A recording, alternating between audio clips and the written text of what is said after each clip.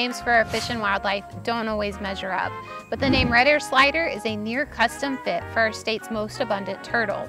They have red markings behind the eye just above the covered ear canals, and basking turtles are well known for sliding into the water when disturbed.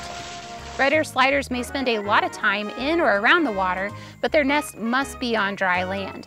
Females will dig a small chamber in the ground and deposit 3 to 17 eggs depending on her size. The eggs hatch in a few months, and the quarter-sized turtles typically emerge in late summer. Like many other Oklahoma turtles, the red ear slider is a late maturing and long-lived species.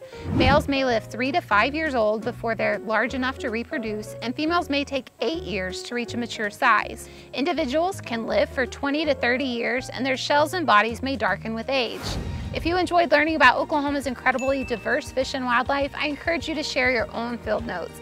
Uploading your photographs and sighting details to apps like eBird and iNaturalist is one of the best ways to get involved in conservation.